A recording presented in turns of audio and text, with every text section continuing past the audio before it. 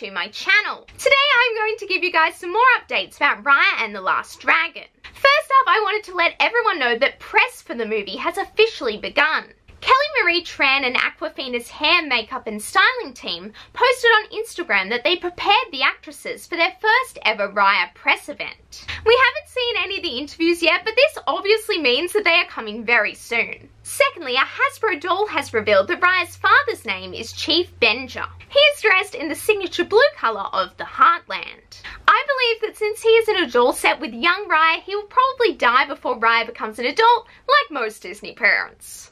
Thirdly, Lego sets have revealed the look of some locations in the film. My favourite Lego set is Raya's Heart Palace. It kind of reminds me of the Aladdin Palace with a giant green ball as the centre point, which is also Raya's room. The palace also has a throne, water fountain and a picture of the dragon that we previously saw in the teaser trailer. The Lego set also reveals some details about Namaari. Namaari appears to own a purple cat that is described as Namaari's Salot. I think that this is a fantasy version of the real-life Val. We have seen in previous book illustrations that Namaari rides a cat-like creature, so this must be the signature animal of her tribe.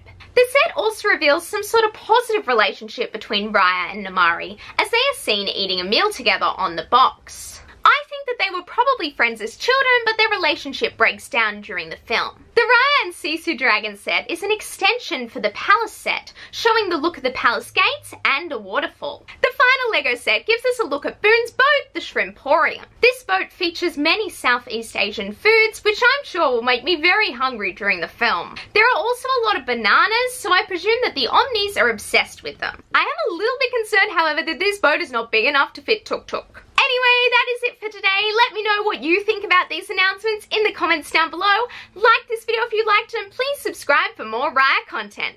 Bye now and have a magical day.